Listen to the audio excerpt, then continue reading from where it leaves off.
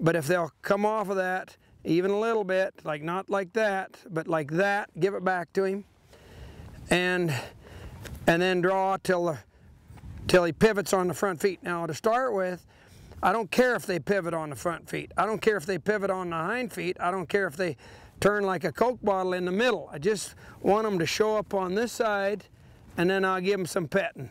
And they usually always lick their lips when they make it over here.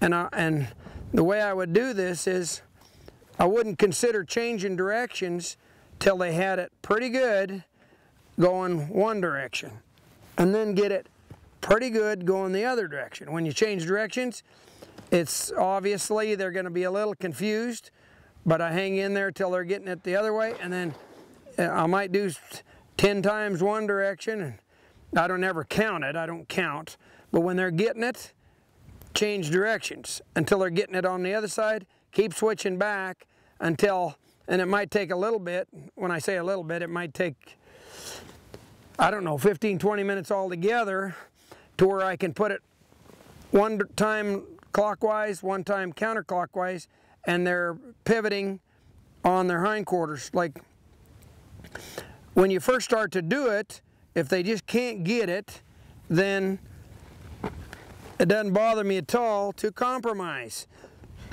And if I need to, off this shoulder, if I need to, clear off their ribs, if I need to, clear off over this hip, and if I need to, stand right behind them and help them so they only got to make a half turn before they have relief.